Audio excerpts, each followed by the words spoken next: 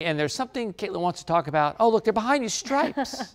Yeah, Topper, today is Show Your Stripes Day, a time to spread awareness about climate change using these iconic warming stripes that were created by Professor Ed Hawkins. He works out of the University of Reading, and it's a really simple, very visual way to show the long-term rise in global temperatures due to human-caused climate change. Each stripe represents the global temperature average over a year from the 1850 to 2002. The red stripes are years that were much hotter than that baseline average. The blue stripes are years that were cooler. So what you're looking at here are the global temperature stripes showing significantly cooler than average temperatures back in the 1850s compared to 2022. But when we look at the stripes specifically for Washington, D.C., the colder than average and hotter than average years aren't as brightly colored, meaning that the departure from average isn't as significant, but you can still clearly see the warming trend since the 1870s. Just a very visual way to show what we've been watching for so many decades.